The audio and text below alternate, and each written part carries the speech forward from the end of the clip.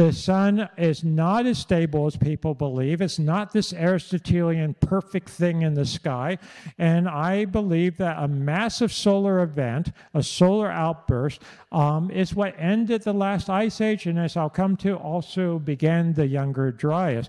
So the sun, what's the primary elements in the sun? Helium, but even more so hydrogen, right? Hydrogen at high temperatures, etc., it can be dissociated. Hydrogen's proton with electron around it, it can be dissociated just into a positive proton, just a negative electron. They can be ejected off, move at fast speeds. You've got the solar wind, etc. A general name for that is plasma. So when I'm talking plasma, that's what I'm talking about, not blood plasma. It's actually named after blood plasma because it sort of acts like it's, plasma physicists will tell you, it acts like it's alive. There may be some truth to that in the sense of, consciousness of the plasma, et cetera. But that's another metaphysical thing we can talk about later. But that's what I'm talking about, plasma. Think of primarily protons, electrons moving at intense speeds, sometimes subluminal, very close, good percentage of the speed of light. You can have major plasma outbursts from the sun. We call them things like coronal mass ejections or micronovas when it throws out material in all directions. You can have major solar flares. You can have what are known as proton events or SPE, solar proton or solar particle events. And these things happen. We know they happen. There was a major one in 1859 known as the Carrington Event, named after Richard Carrington, the astronomer who was studying the sun and first saw the initial flare coming off the Carrington Event. Greenland ice core data picks this up, sediment core data, and it all indicates that there was a major events of the sun and a major warming again at 9700 BCE. So you can think of pretty sort of plasma and the solar wind coming in, it hits the atmosphere and forms things like the auroras, the aurora borealis, aurora australis. Did anyone see that we had some severe solar activity recently? I say severe from a human perspective, nothing from an astrophysical perspective, what the sun really could do. And you see these. And so this is just a NASA diagram showing the energetic particles coming in. Can you see the little Earth there? Of course, this is not to scale. The Earth is much further away, much smaller if it were to scale.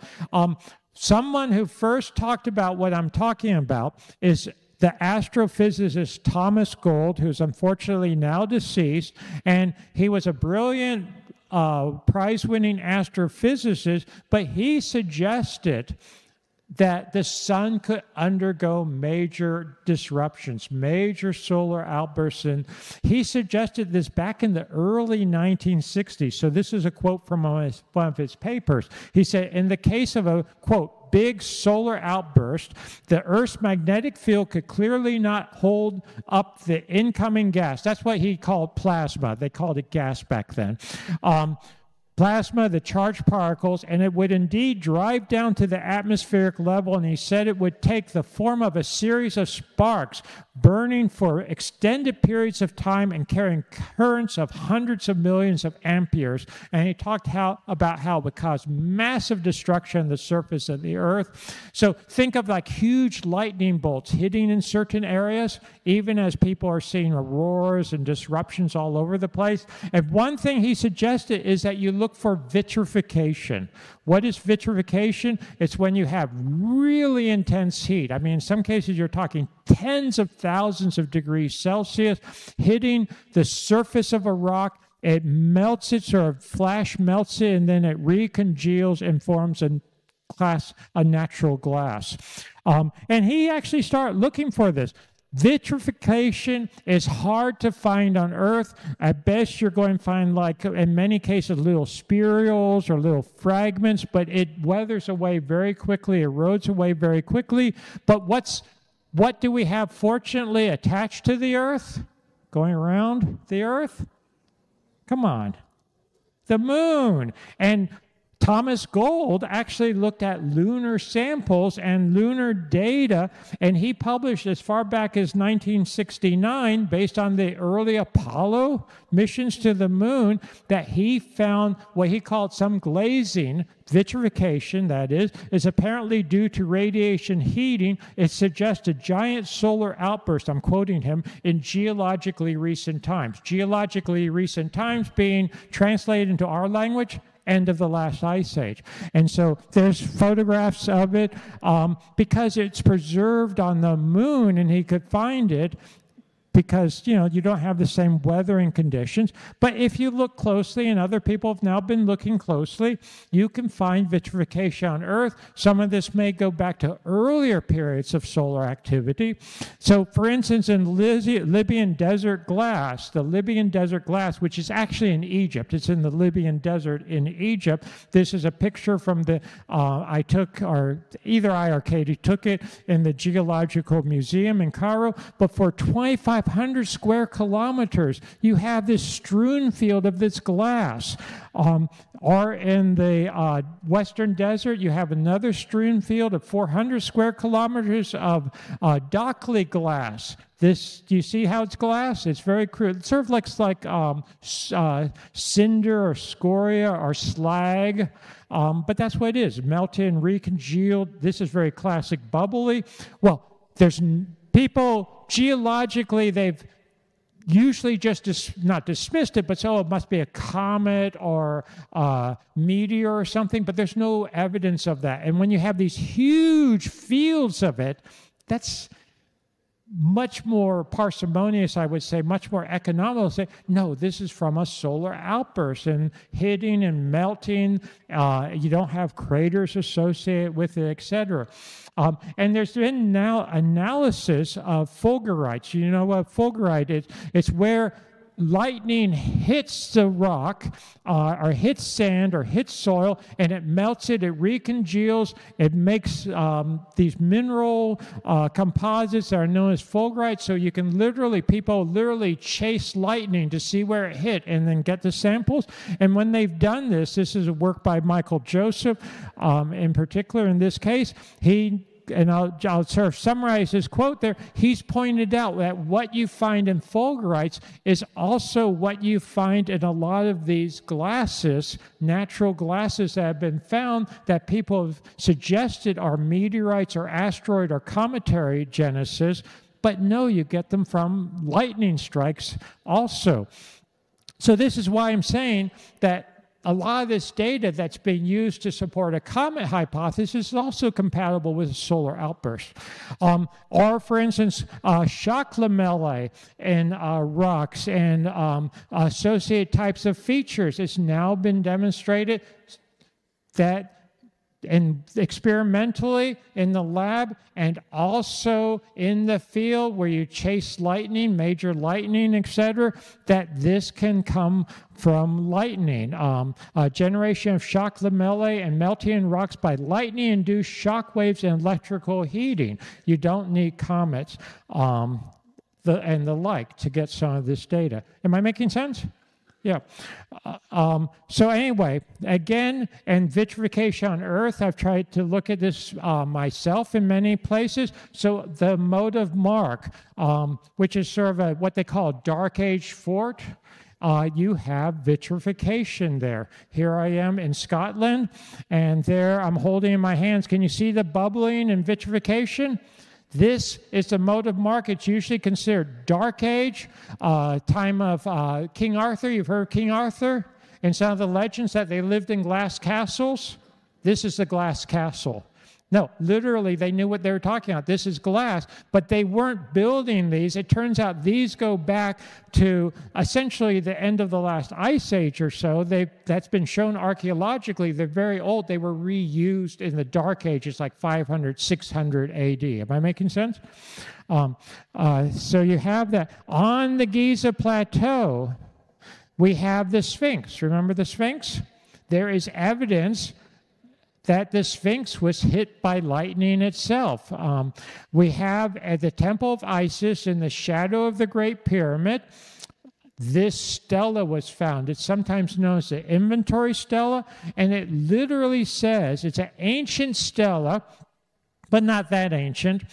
What I mean by that is most people say, oh, it's maybe 600, 500 BC, somewhere in that range, BCE, 1200, 2,500 years old or somewhere like that. But what it purports to be is a copy of a much earlier description. And what it says is that Khufu, who supposedly built the Great Sphinx, that Khufu actually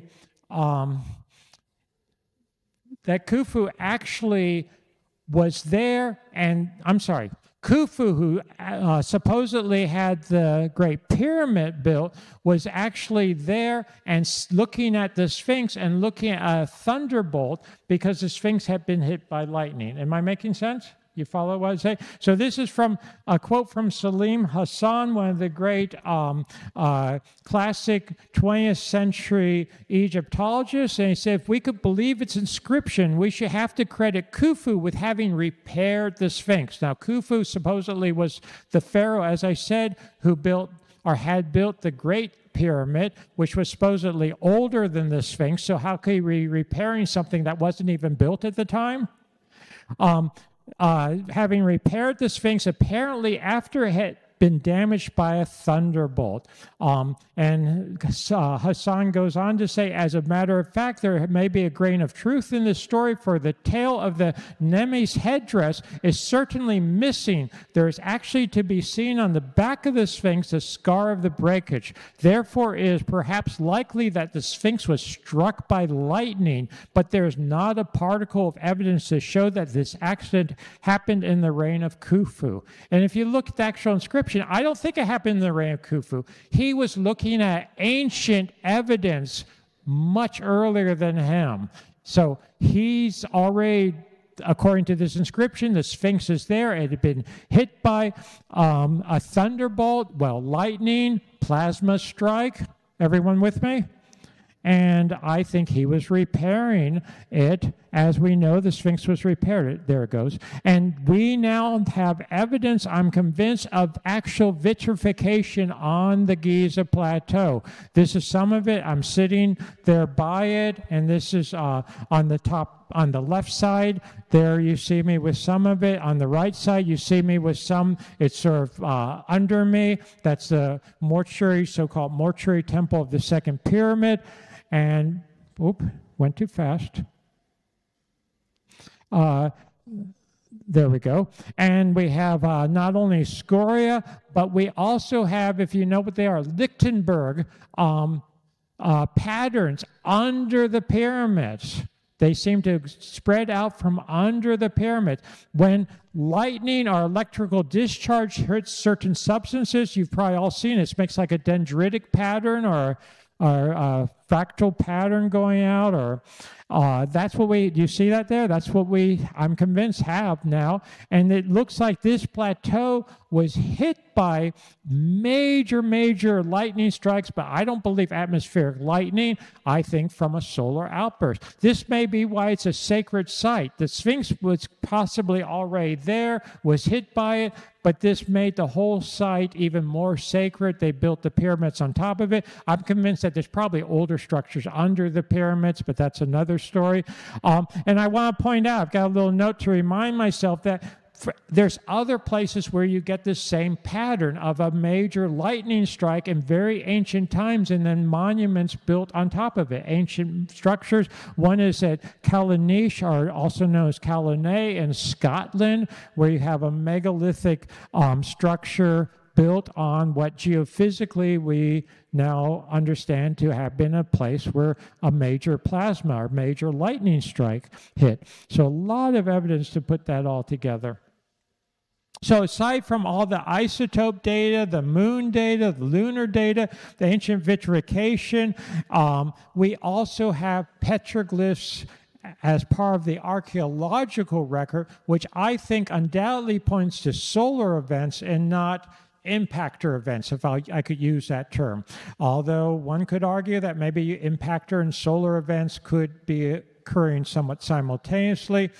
Why are the lights going off? So anyway, we have microspheres, like I said, biomass, black mats, all of that is compatible with a solar event, and plasma discharges hitting the surface can also cause craters. I want to point that out. We know that both from laboratory data and from actual physical, natural phenomena. Because I don't know if you realize that even small, well, not that small, but atmospheric lightning strikes, can they cause craters?